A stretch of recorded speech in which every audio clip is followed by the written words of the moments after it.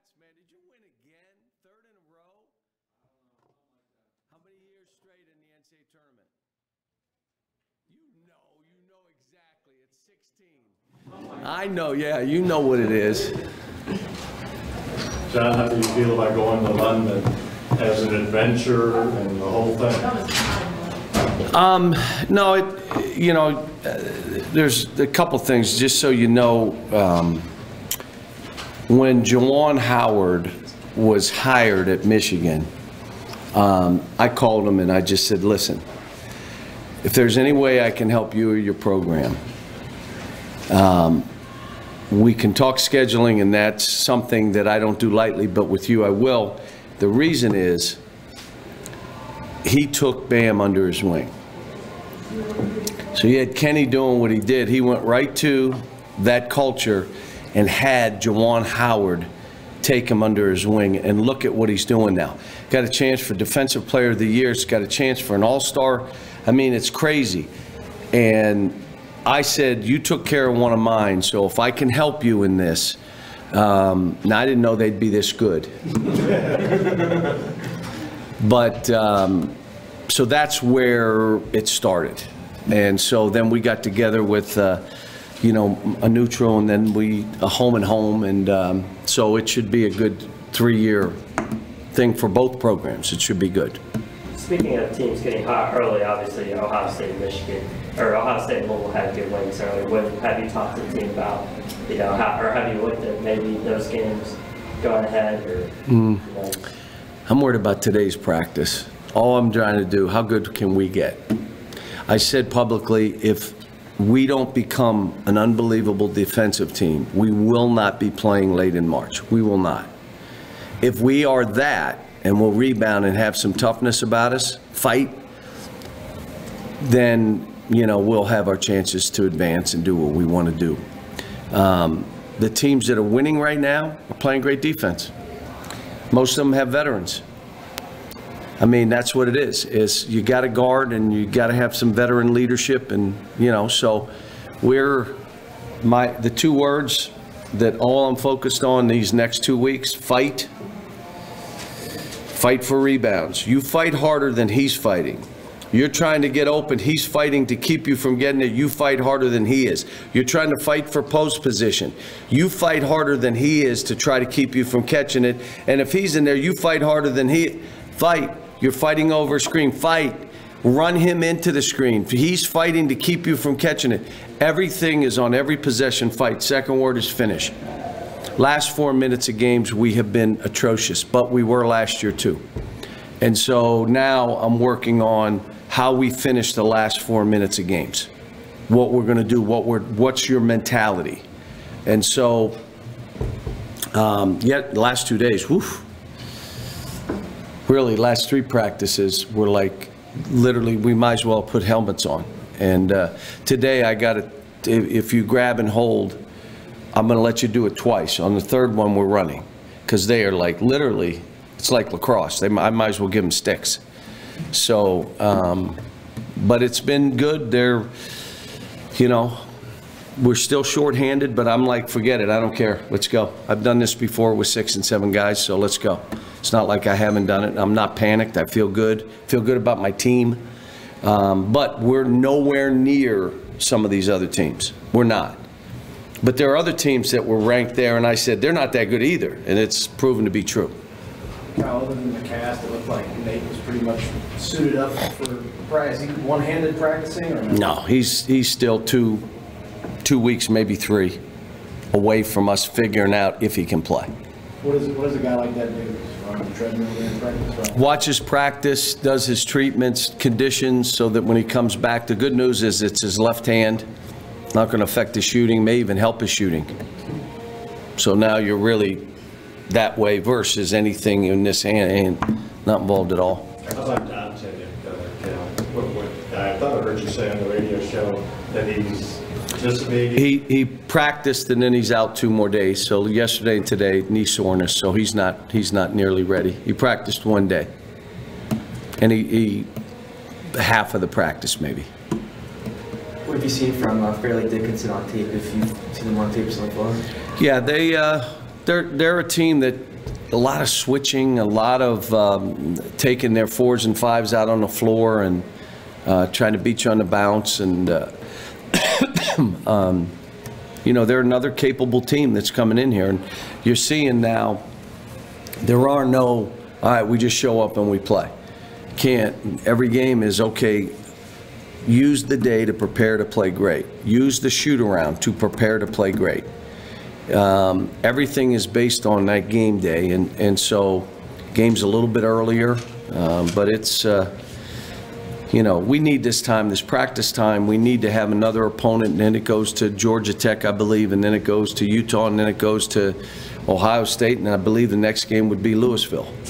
Now all of a sudden you're talking like, holy cow, like this is, and at the end of the day we may have the #1 schedule in the country.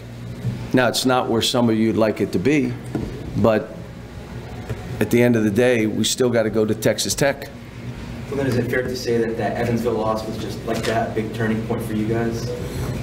But it helped me, and it you know, get my mind right where we need to go, because sometimes we all, like I've done it, where you get carried away where you think you play in your mind what your team is, and sometimes you put your head in the sand and I don't want to deal with it because we're winning #1 in the country, and then that one woke me up.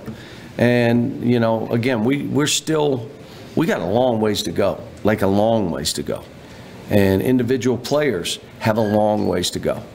But, you know, yesterday's practice, I had so much fun. I was screaming, yelling, and I think I was in bed by 8, but it was, like I told them, I'm having a ball. I held them accountable, put them on the line, was not, if anybody's talking, well, I'm talking, get on the line, let's go. We're here to be professional. We got work to do. I'm not wasting my time. And it was like, all right, and they're great kids. If you demand a lot, you'll get a lot. If you accept mediocrity, you're getting it every single time, especially as a basketball coach, especially with young kids that have had their own way to do whatever they wanted. Now you got to raise the bar, and they're all capable of reaching what I'm asking them to do, but they've never had to. And most of the time, their offense dictates their emotion, their spirit, their enthusiasm. They miss 3 shots or don't get the ball, or someone else takes 2, and all of a sudden, that's how you can't be that guy, and especially not on this team. I mean, the good news is we've never had anybody taking 50% of the shots. No one else shoots. Or 2 guys take 60% of the shots, and then no one else shoots. This thing is, you're all getting your opportunity. Let's create good shots for each other. Let's play. John, they say teams reflect the coach's personality. How well does this team reflect your fight, your You know what,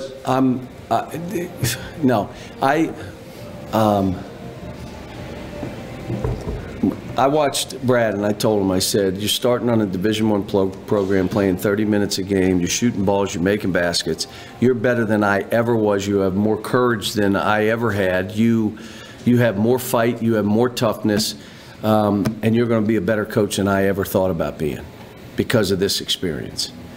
And so I've been blessed to be put in certain situations, and hopefully I care enough about kids that it's helped me do my job, and I put that, it's always on my mind, which is some of these kids, how are they feeling right now? I can't worry about how I'm feeling. Look, I'm 48 years old. I can deal with this. But when you're talking about these kids, they're young, they're 18 and 19. I can't worry about how I'm feeling. I got to worry, how are they feeling? How are they taking this? Where's their anxiety? The kid doesn't look like he's sleeping. He's probably not. He's anxious. I can't believe this is this hard. Am I ever going to be there? Maybe I'm not as good as I thought. Oh my God, now he's not eating. You lost 8 pounds. What's going on with you? Come on, run. What? Hadn't slept, haven't?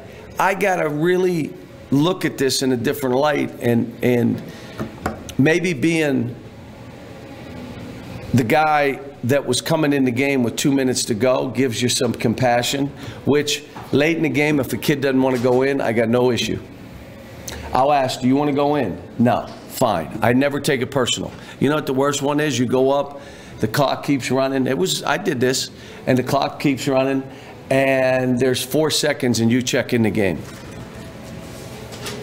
Now, you tell me what's worse than that. Come on, don't worry about it. You're good. If a kid tells me he don't want to go in late, I'm good. I get it. But no, I don't. You know, I was a gym rat, like some of these guys, so I think I got as good as I could be. Way more athletic than Brad, by the way. Way more. He got that from his mom, I guess. She can't move, but can't dance either. Oof. Oof. They say that, I heard coaches over the years say they'd much rather have a guy that's really rabid and just kind of channel that rather than try to instill the rabidness in somebody. No, look, the minds of the kids operate different. So some kids, their minds go so fast that you got to get them to slow down their mind. You don't want them to slow down their feet, you just want them to slow down their mind. Other guys, their mind moves slower and they don't react to things as quick, and you try to speed it up because they've really never had to do it that way because they're always the best player and whatever I do is good enough. You know, it's who I am. And so the thing that it's hard, you can't give a kid a why. He's got to create his own why. What are you doing this for? Is it ego? That goes away. You know, what moves you? What are you trying to do? Where are you trying to take this and why? All the things we do off the court with Thanksgiving and Christmas is trying to show them the impact you can have on other people. And if you become that, then use it for, you know, what would you, I've had kids from Haiti say, I want to start an orphanage in Haiti. Well, then get real good and do well and make a lot of money and go back there and do what you want to do. That's a great why.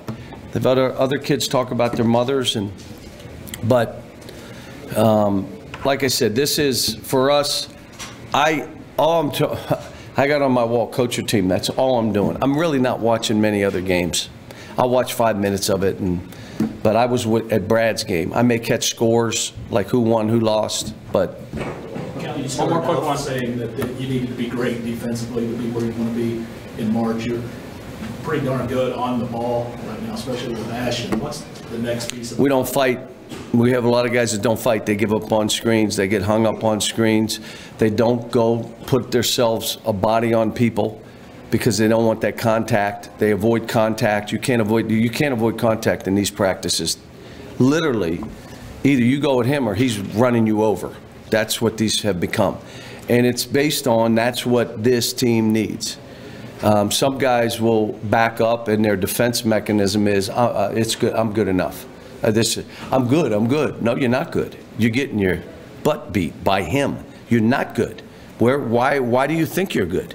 That's the kind of stuff. Let him come to terms and let him self-evaluate. I had a guy walk in the office and I said, how you feeling? Are you all right? He says, you know, I know I'm not playing well. I know I'm not comfortable on the court. This is all on me. This is not on anybody else. It's on me. I hugged the kid. How many kids at that age, when they're here and it's always somebody else? If he did this and, well, if you played like him, you did this. And you got to hear that, yet you got to self-evaluate and say, I got to get this right. And it's just taking me time more than I thought, but I'm good.